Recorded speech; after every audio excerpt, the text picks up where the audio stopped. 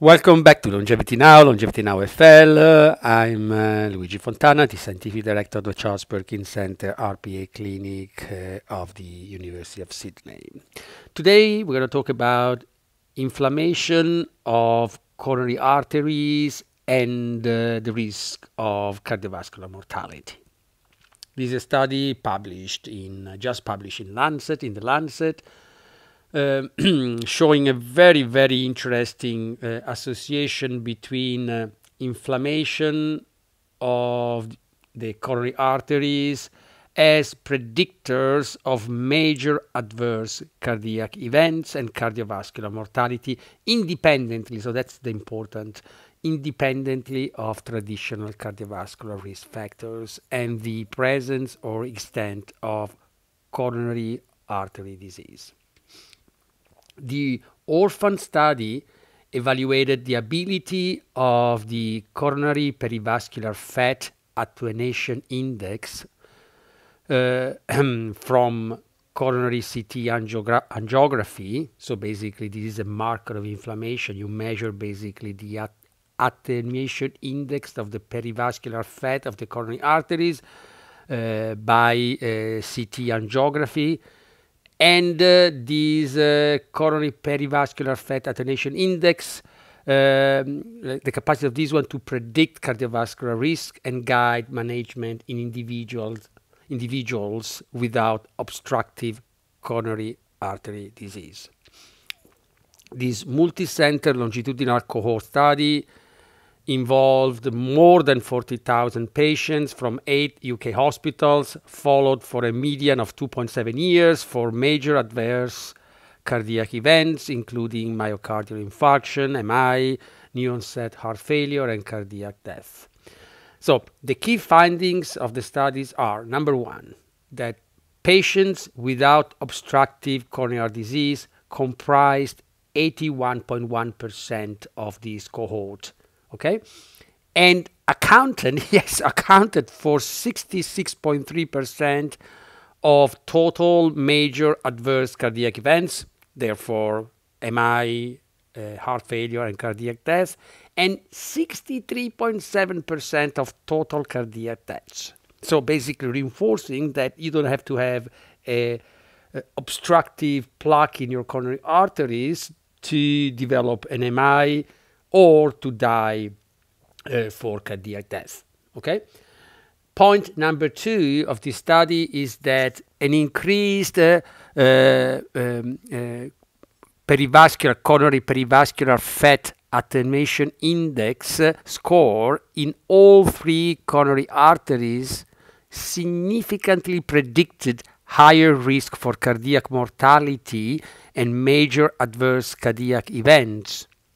Specifically, the HR, the hazard ratios for cardiac mortality and major adverse cardiac events comparing the top to the bottom quartile for the perivascular fat attenuation index score were 29.8 and 12.6 respectively. What does it mean? That basically those with higher coronary perivascular fat inflammation had almost a 30 times higher risk of cardiac mortality than those in the lowest quartile, and basically almost 13 times higher risk of developing an MI or new onset heart failure and cardiac death.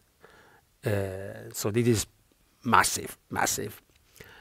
The third point is that this coronary perivascular fat attenuation index score predicted cardiac mortality and the development of major adverse cardiac events independently of traditional cardiovascular risk factors like cholesterol, blood pressure, diabetes, and the presence of or extent of coronary disease. Okay, So independently of traditional cardiovascular risk factors and the presence of extent of coronary disease. So inflammation, coronary inflammation, is basically an independent risk factor.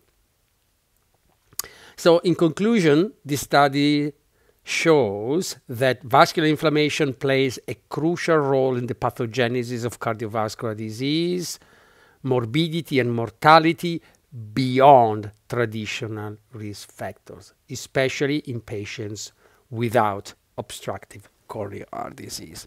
As I already explained in other videos and in my books and my scientific articles, inflammation basically is highly regulated by a number of unhealthy lifestyle factors, the most important being excessive visceral fat, abdominal obesity, that is triggering the production of pro-inflammatory cytokines from visceral fat, that is driving systemic inflammation, plus alteration in the gut microbiota and gut permeability with basically release of LPS that gets basically through the gut disrupted permeability, enters into the systemic circulatory system. And therefore exercise and a healthy diet with the right amount of calories and quality of these calories are essential for the reduction of inflammation systemically and at organ level. Okay. So thank you for listening. This is a very interesting paper. I hope it's going to be informative to change your lifestyle. And this is Longevity Now FL, the YouTube channel of the Science and Philosophy of Health, Well-being and Longevity. I'm Luigi Fontana, professor of medicine, the scientific director of the Charles Perkins Center RPA Clinic of the University of Sydney, the director of this BC Health for Life program, and a clinical academic in the Department of Endocrinology of the Royal Prince Alfred Hospital in Sydney.